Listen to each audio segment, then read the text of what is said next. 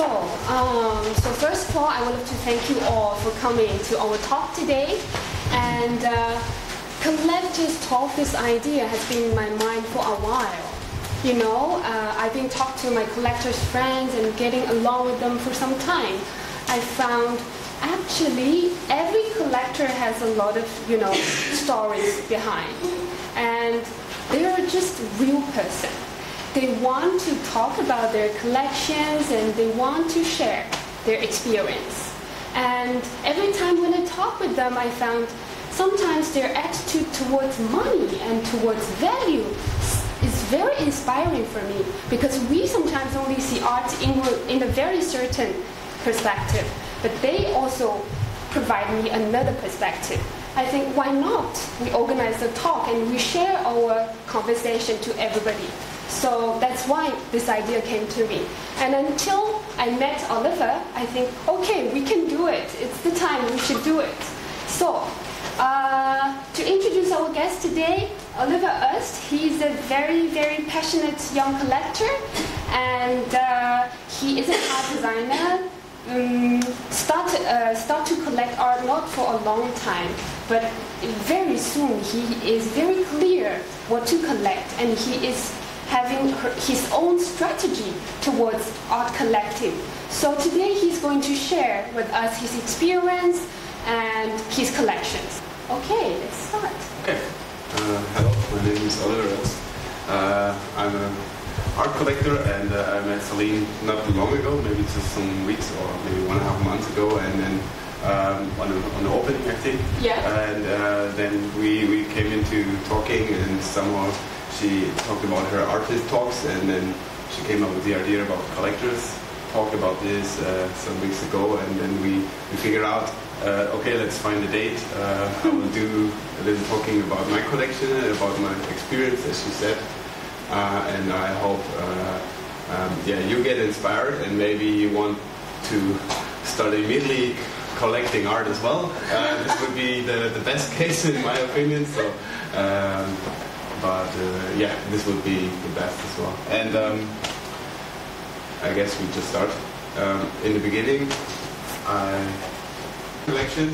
This is the name of my collection. I will talk a little bit later why and what's the philosophy of this name. The topic is how to start a collection from scratch, and I will give an example analysis of the potential of contemporary African art, which is the focus of my collection. Yeah, the intro. In the beginning, I will talk about two topics about the contemporary African market in general, in the international market, about the collection, me as a collector, how I started, the collection name, how CUPERIOR select artworks. I think this is an interesting topic. And then give some advices in the end to other collectors. Okay, let's start contemporary African art. It hasn't been on the radar for a long time. It's not even gaining much more global exposure. I guess a lot of people like in the arts read a lot of newspapers and articles about this topic. Currently, the status of the art infrastructure is growing. Thanks to like private initiatives. For example, the Zeit Smoker in Cape Town was built by a private collector, Jochen Zeiss, and as well like art fairs popping up, like the 154, currently I think in the 7th edition, in London, New York, and Marrakesh. And all of this structure hasn't been there for some years, and now getting much more attention, and as well international galleries give more attention to the artists because they see a potential embracing these artists, giving some new input for their gallery artist selection. On the next page, the interesting thing about this contemporary market currently, we see similarities to the Chinese contemporary art market, or the Chinese contemporary art market grow in the 90s and 80s, some centuries ago, because we have like a rising number of high net individuals getting more into the interest of contemporary art, and the participation not only from these African collectors, furthermore, much more international buyers are getting interested into these. For example, in the last auctions, about 70% of the bidders came from Africa itself, from the continent itself, and 30% came from around the world. So, and this is a similarity we had in the 90s and 80s in Chinese as well. China get more high net wealth individuals. They collect art from their country, but as well then at this stage more and more international collectors came and saw a potential in the Chinese market. And this is a similarity between these two markets. Back to this kind of African contemporary art in the national market.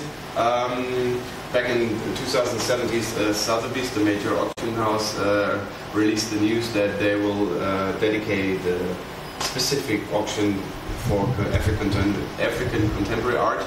After Bonhams, this is the second major auction house who are dedicating this auction to this field, and they see like in the during these years a steady growth in auction result, not only from African, as I said, as well from international collectors.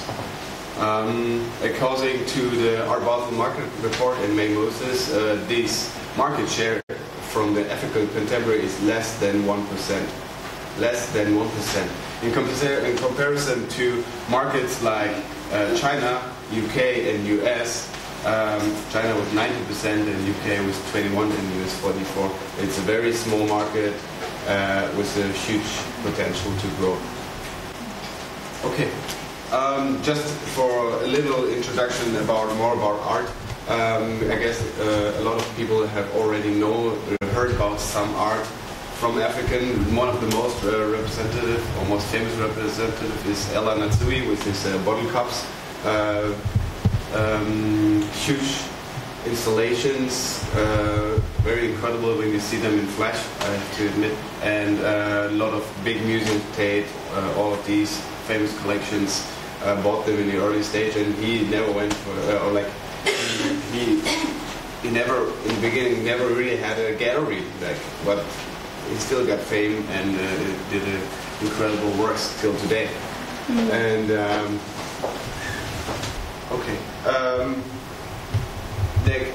there are some other different interesting topics, like for example Marlene Dumas, one of the biggest representatives in contemporary African art. There were an article some weeks ago that in average, like on auction results, the female African contemporary had better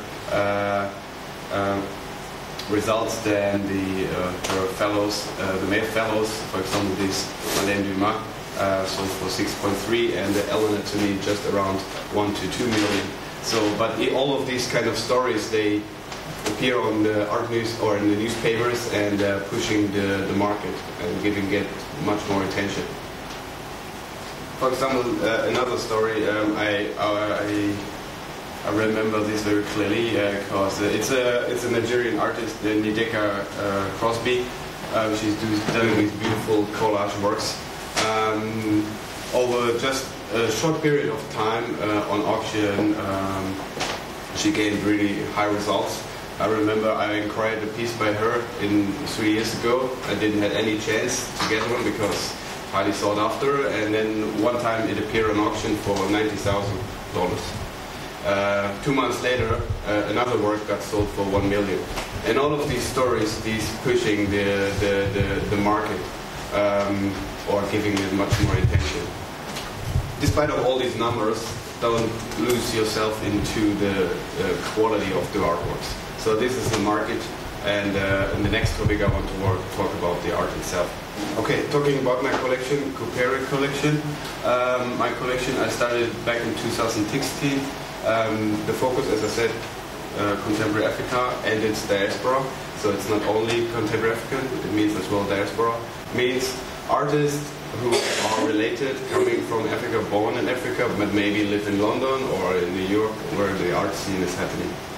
Okay, yeah, the target is my specific or my personal target is to build a collection with a significant impact, feature masterpiece, and especially like from emerging and contemporary emerging artists, like in the early stage with a strong and unique character.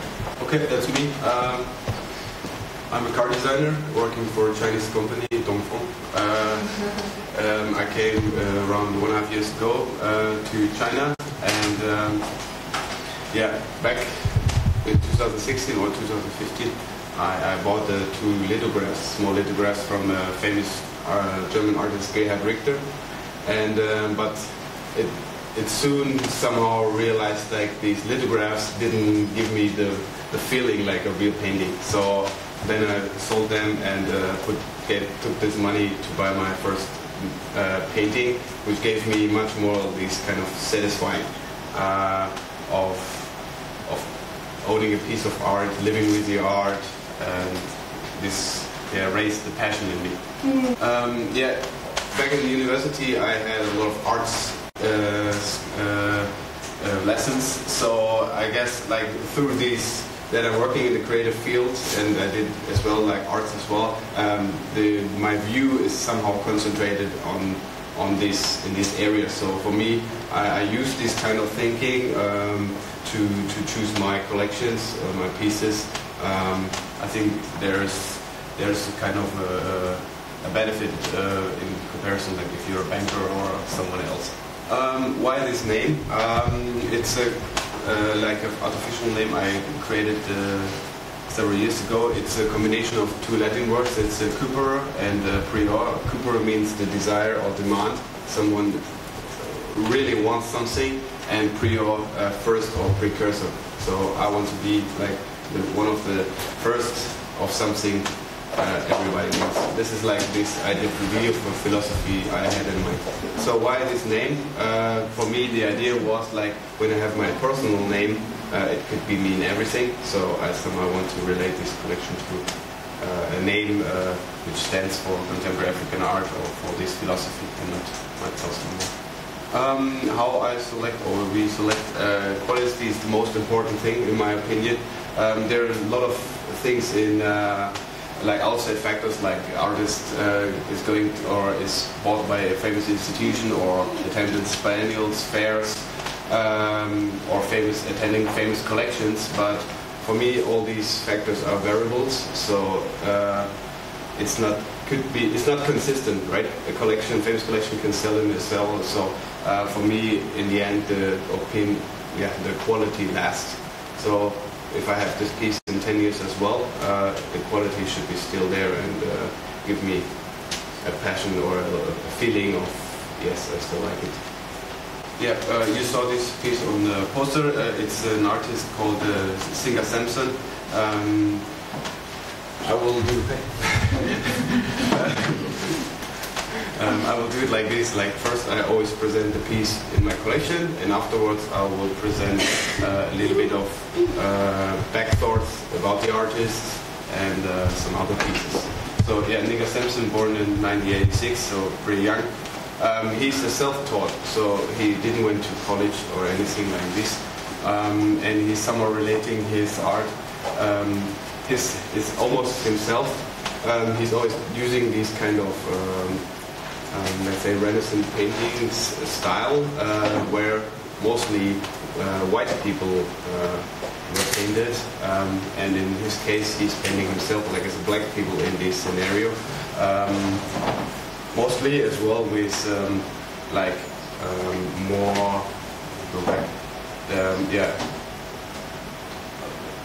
like with pieces or like which coming from the Western world, like for example the toothbrushes, Louis Vuitton jackets, Chucks like Converse, these kind of shoes which are like a common theme or a common product from the Western world, and he's showing this in his painting and in this kind of Renaissance scenario.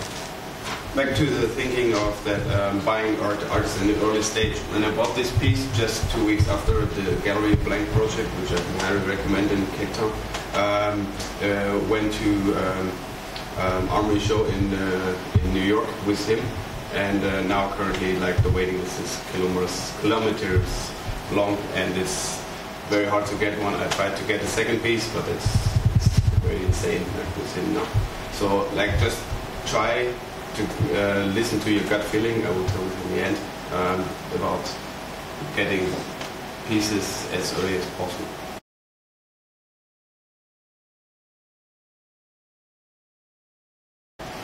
Okay, another artist, Kutsanai Violet Hawami, is a painting I bought 2.5 years ago.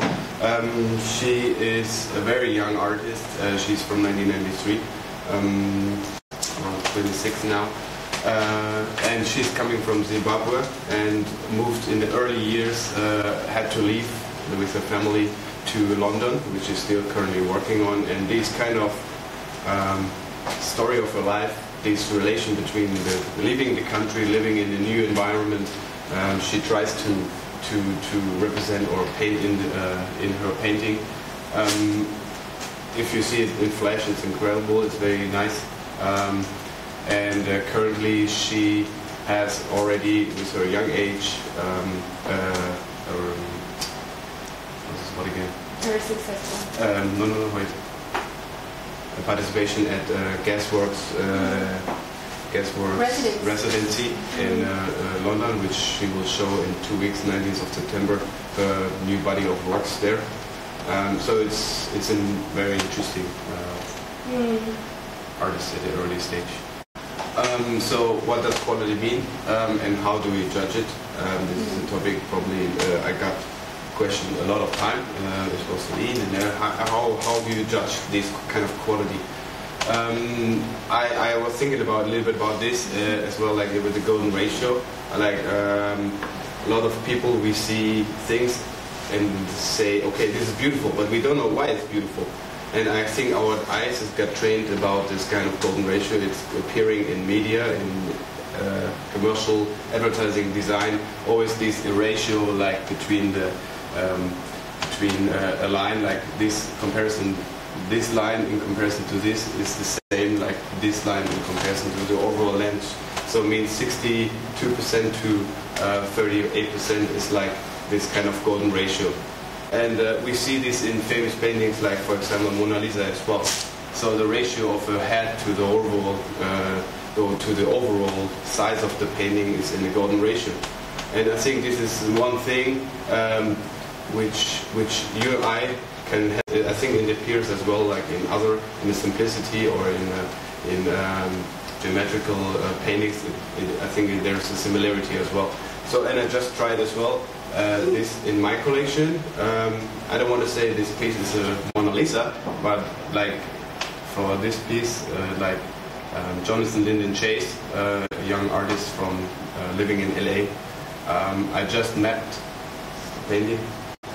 I just mapped the golden ratio on top, and then I see, oh, there's a similarity as well, like in here, as well here. It doesn't mean like that this is a Mona Lisa. I just say that there's a harmonious relation between the lines and everything. Okay, in this case, I'll talk a little bit about Jonathan Lyndon Chase. These are two big works by him. And he got the fame like around 1.5 years ago, last year I think, where he attended the famous Rubel collection and family collection. This was one of the pieces of the exhibition. Yeah, that's him. And he has like these very figurative paintings about man in the modern society, gay. All of these kind of topics, and the interesting thing, like as I said, like he was last year in the Rubel collection in this what's the word again? Residency. I always forget this word. And then yeah, he appeared in this residency, and I got the luck. I bought it half a year ago. So it's always these kind of stories. You have to trust yourself and take the right decision. Yeah, another topic is definitely like innovation. What does it mean? The unseen innovative style is key for me as well. I guess you have to focus your eye on this. how this you have to see a lot of art. I think going to every opening, art fairs, museums, especially art fairs. I can recommend like as well to see there's the difference between artworks, because you have a lot of artworks on one view. Of course, in the museum the quality is good. So, but on the art fair it's very easy to see. Okay, there's a little less quality, there's better quality, and this is insane quality. So you can easily train your eye, in my opinion, on this. Just in general, like this is an artist. This is my second piece I bought. It's Mofa Tagadiva.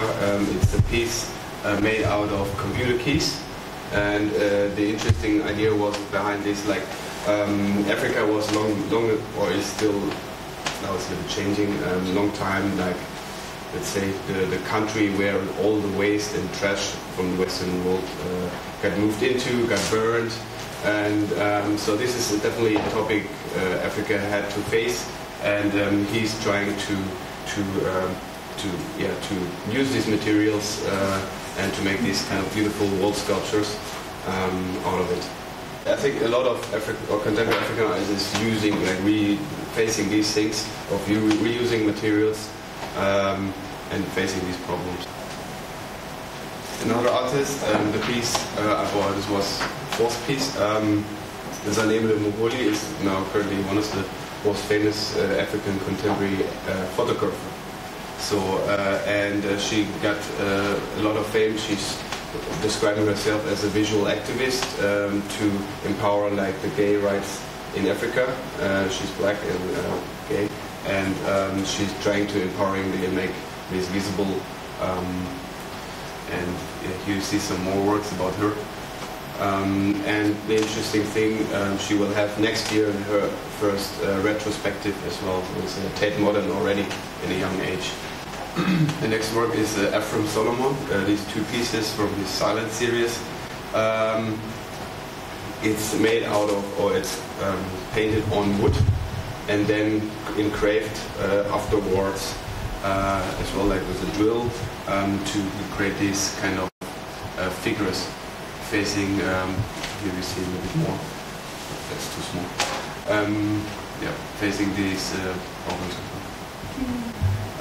Institutions, famous collectors and collections. As I said in the beginning, it's very helpful for the artists as well to become more known on the institutional side, and beyond collectors. If a big institution is buying a piece of art by these artists, for me as well, yeah. There are a lot of these kind of messages, like this institution buying a piece of art by these artists, and then a collector say, oh yeah, now let's go for this artist. I would recommend you buy it before and try to not fall into this authority bias. So this can be a little bit tricky. It's just the following, can be a trend, but as well, but in the end, take your own decision and maybe become own authority of yourself. Yeah, some installations in terms of institution. Like I got the luck this year, the first two of my pieces got exhibited in a museum show in Norway about contemporary African arts. Here you see Singer Samson exhibited about this in this show, and as well Zanele was in. So it's good, like if you start collecting, stay in contact with the galleries. Sometimes they ask you, okay, would you like to lend this piece to a museum show or to an exhibition? Do it. It's very good for you, for your artist, especially for the gallery, and it gives a nice feeling to you as a collector as well. So I have to admit. Furthermore, last year, Kutsane was in the biennial exhibition at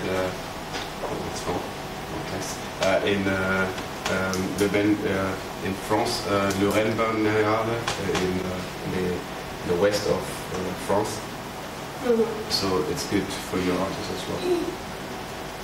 Okay, another artist. This is one of my last pieces currently. Tunji Adeni Jones. He's painting these like hybrid, not female, not male figures in a very interesting, inspiring environment. he is like from Nigeria, moved to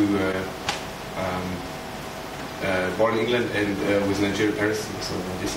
And he went to to Yale and Oxford, like good schools. And he had just his second show in London.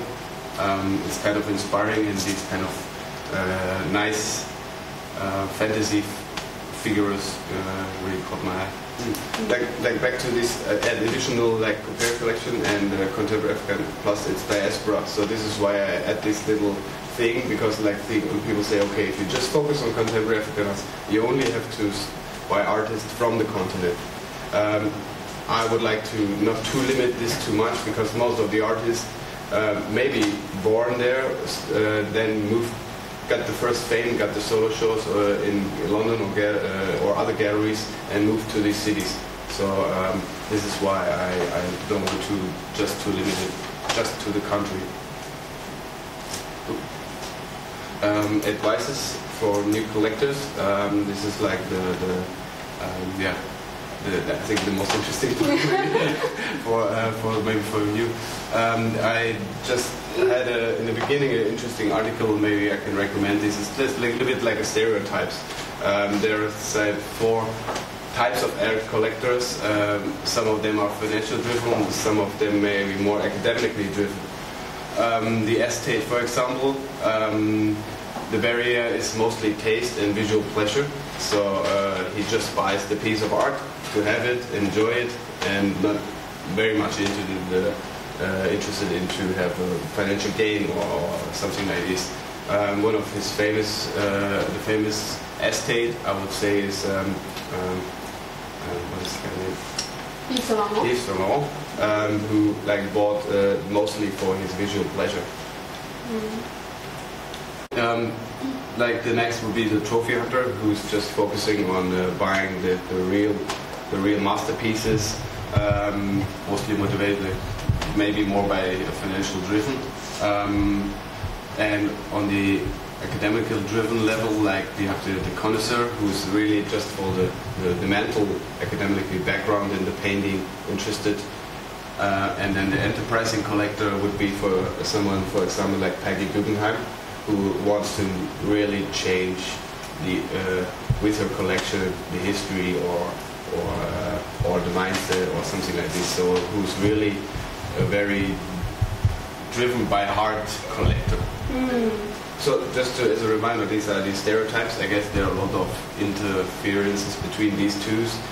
It's just if you start for collecting, it's always interesting. What is my idea? Why do I do this? So it's kind of interesting to know what kind of intention a lot of the collectors have. It's just for information. Okay, I have 2 advices. One is for collecting, and the other one is for selecting the piece of art. So rarity is common, but quality is rare. So a lot of galleries try to make a piece of art rare, so it gains much more sought after.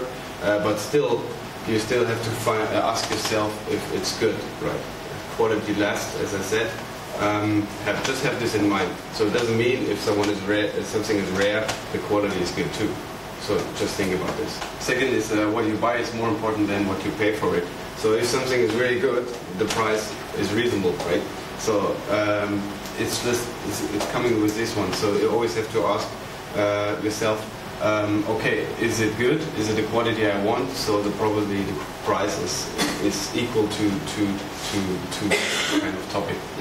Yeah. Especially when you have a philosophy or a collection focus, then stick to your concept. So ask what is my purpose of this collection, and then rather buy something which enhances or which gives a big benefit to the collection than something which is less quality. Okay, next, expensive art is not always the best. This is like what I said, right? But the best is always expensive. So this means, like $100,000 artwork, whatever. Is maybe this price currently at the gallery, but you have to ask yourself, is it worth it? Or it doesn't mean that this is good and it's worth it in the price. So maybe sometimes a cheaper piece of art has a much better quality than this more expensive art. this leads me to the next topic. Like people with a lot of money and happy lives, they rarely become obsessive collector. So, of course, if someone has a lot of financial backup, he doesn't have to care about what he's buying. If there's a financial gain in the future or not, it doesn't matter to him. Someone with a smaller pocket has to maybe triple think about it if he really buys it. If he decides to go for it, then it's good for him. And there's like a historical, interesting collector couple, the Vogels. Maybe some of you have known. It's a New York collector couple who he was like a postman, and they had an annual income of $23,000, and they have a collection of emerging artists of around 4,700 artworks. The pieces like with Roy Lichtenstein, Cindy Sherman, and they bought them before they hit the gallery. So you see, like these stories, they have to push you, and even with a small pocket you can make incredible collections of artwork. Artwork collections. So these were the advice, and the last one. Yeah, as I said in the beginning, the more art you see, the better. It creates your knowledge and your view. And these are the advices for collecting. And the second advice is for selecting the artwork. Ask yourself what makes the object special. Does it fit to your philosophy, to your collection philosophy? Is it really the quality you are looking for, or maybe not? Maybe wait for the next piece.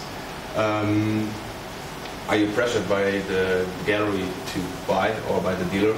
It's a common strategy from some galleries, if it's a sought after artist, to put a little bit of pressure. You have just 1 hour or to decide. This is a strategy, so think about it, having a backup. Are you feel pressured to buy it or not? And why do you want to buy it exactly? Do you prefer another piece of art by him? Is it maybe a piece from less quality? And then you gotta have to see the balance. Okay, maybe I have the chance now to buy a piece by the artist, or you go for the risk and buy maybe something with a better quality, but you don't know if the gallery will offer you in half a year another piece, if it's a sought after artist or something like this, right? And then the question, will you still like it in 5 or 10 years, right? So maybe you will never sell it again. You still have to live with it, right? And then if you sell it in 3 years, then okay, why not? But ask yourself, will you still like it in the future as well? Okay, and the most important thing, it's my best, listen to your gut feeling. This is what I always did, seriously, and I can just write 10 times, underline this, so don't listen too much to other people, question what they say. In the end, it's your decision, it's your money, it's your collection, your philosophy, and listen to your gut feeling. This is my most important advice. Okay, this is my last piece, and this is my first piece. So I put my last piece in the end. It's an artist, Abudia. This was my very first piece, and he's from Ivory Coast. From Ivory Coast, and he got found by New York Gallery in a TV show. Like he was like a street artist, and now currently got a lot of fame and one of like the more established already in this field. Okay, yeah, you already saw it. Thank you.